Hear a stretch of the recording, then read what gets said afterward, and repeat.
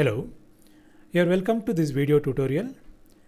In this video, we'll explain the concept event booking system. Event booking system is to book the event.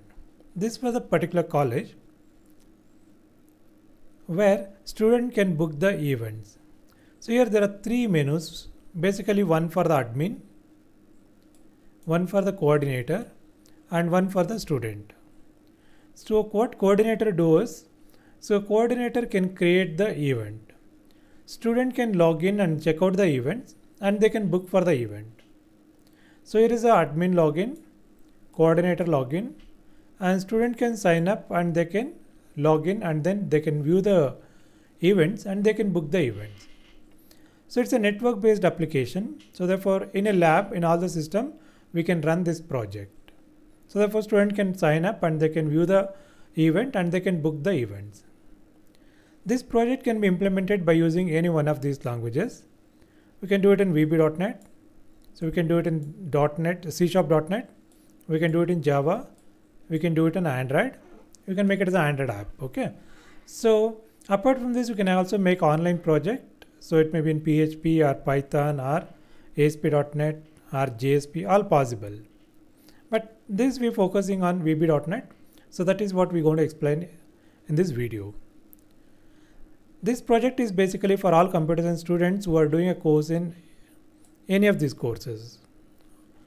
So you're supposed to do a project in a particular semester or in a final semester. In that case, you require a concept, you require one project idea. So the event booking system is a one such an idea. Using this idea, you can build up the project and you can manage that. This video will help you to gain language skills, that is VB.NET, because we are using VB.NET. You will understand what is VB.NET, what are things are there, how do we make a project in VB.NET. So what is your front end, what is back end, what are the forms, how do we log in. So a lot of things you will understand. Therefore you are improving your language skills, that is VB.NET. Domain skills, we talk about the event booking. So you need to understand what is this project is, how this project works, event booking project. What are the things will be covered in this and what are the reports we are generating, how the whole process works. So all the domain skills that you'll understand. Work experience, if you complete this project your own, you'll gain the experience. So therefore that will counts for your job. So therefore easily you can get the job. Therefore after watching this video, you can try to do this project your own. Software requirement. So these are the requirement for this particular project. Project forms. So these are the forms we are using in this particular project. So we have around 15 forms here. So the first one is a flash screen. This is the first form we will run on the project. So where it will have the picture. So show that what project it is. Then the login form to login. So here there are three logins. One is admin login, one coordinator login, and one is the student login. Right, login option form to select the option like who has to log in. Then MDA parent, this is the MDA form, so which consists the menu. Via menu you can navigate the rest of the forms. So this is a module 2, declare global variable function and procedures. And this is the student form, student list, student login, student part. I'll explain you once again in the next slide. Database tables. Backend, we are using Microsoft SQL Server. SQL Server is a backend. And these are the tables. So we have around 10 tables here. For a mini project, around 10 tables will do the job. So here it again. So here you can see that 3 menu, event list, book event, booking list, exit. This for the student. Event details, event list, student list, booking list, exit. This for the coordinator. Coordinator, coordinate list, student list, this for the admin. So admin can create the coordinator. Coordinator can create the events. Once the events are created, events can be booked by the student. So this is the main concept. Right. So here the options are there. Who has to log in? Admin login, coordinator login, and the student login. So all the three can work independently. Fine. So therefore, this is the project which will be useful for the college. So in a college, lab systems are there. So therefore we can install this software in all the systems. So student can log in via their system. They can check out the events, what are the events are occurring in the college. So these are the events. If they are interested in the particular event, let's say E1, they are interested, they can book that particular event. They can book the event. So admin and coordinator comes to know overall booking for that particular event. This is the main concept of this particular project.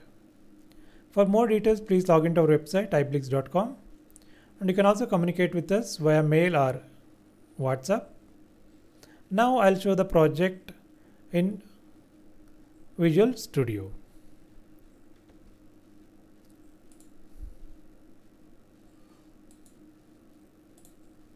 Fine. So here is a Visual Studio, and here are the forms actually which we are using in this particular project. So here you can see event data.mdf. These are the tables. Right. So now what you can do is we can run the project here. Now you can see admin login, coordinator login, student login, all the three are there. Okay. First I go to admin login. Let us log in as admin, then admin.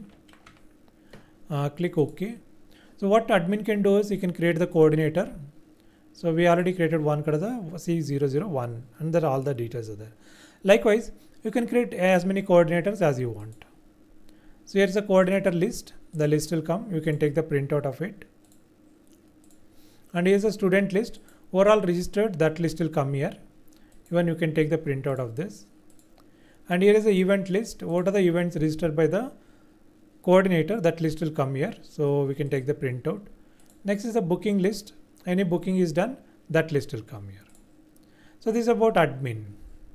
Now coordinator is to log in.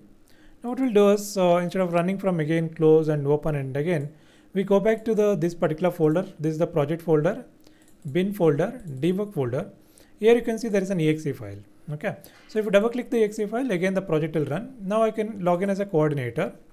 So C101 is the coordinator ID and the corresponding password. So now you can see the event details. Now the coordinator can book the events. Okay. I just made one. So instead of creating, you want to create one more, you have to click new button and then you have to save it. Likewise, we can create the events here. And here is the event list. So you can create the event list and student list. Overall book the tickets, so therefore you can able to see them. So next is the booking list. So this shows the booking list. Now student want to log in. So again we can run the exe file here. So you can go to student sign up. Let the student can sign up. Let's say register number is 102, and what password they want, they can enter the password here. Okay, we're supposed to make it as a password character star there. So we're not yet done. So let's say Kiran, then address. So complete the address and then mobile number, email ID. Okay, let's make it half of that. So this is BE student and semester is third semester. So it'll say that if the validation is there, so it'll check the mobile number. So it's understand mobile number is not correct. So therefore it's telling please enter 10-digit mobile number. So it should be 10-digit mobile number. So please enter the valid email ID. So you can see that valid email ID is not complete. So therefore you need to write the correct email ID. So then sign up. Okay, so it's create the duplicate key. Sign up, the sign up is successful. Okay, now student can log in. So you can go to student login. So here is 1002, then ABCD is the password. Okay, right. So now here is the event list. So you can see the list, what are the events are there. Now is the event book. You want to book the event, you need to select the event. And you can see the price here. So this is the price. So quantity, one quantity, and then save. So you book the event. So booking list, it'll show the booking list here. So same way, now the admin can also able to view it. So you can see that one more person booked. So again, booking list is admin. So even admin can able to view it. Therefore, when the student book the event, all the people, coordinator, admin, can able to view this. So this project will be helpful for the college if they are conducting some events regularly. So they can complete this project and they can use it to book the events. So you understand the concept, and now you can able to write this project in the language you wish. Try it out. So definitely you can able to successful. It may take little time, so because in the beginning it's little difficult, but concentrate and start doing again and again, you will be succeeded. So if you go to module, you can see that we declared some functions here, variables, and the first one here is the connection string. This connection string is important to connect to the database. We can obtain the connection string from the Server Explorer, select the event data, and if you go to properties, there is a connection string property here. So we need to copy the complete connection string and then you have to paste it over here. Then we have a functions here. There is a checkNum function to check whether you enter the character or the number. So this will be useful in case of mobile number, where you need to enter only mobile numbers, not the characters. So you can see that here is a student form. So here we done the validations. Okay, so for email ID. So if you go to sign up, you can check here. We are using the regex to check for the validation of email ID. And if mobile length is not equal to 10, then we say that mobile number is not complete. Therefore, you need to check it again. And this code is to check whether this particular register number is already registered or not. If it's already registered, it tells that it's already registered. So therefore, you can't register with the same register number. If not, then that will be inserted into the table. So once it's inserted, then you can able to get into the project or software.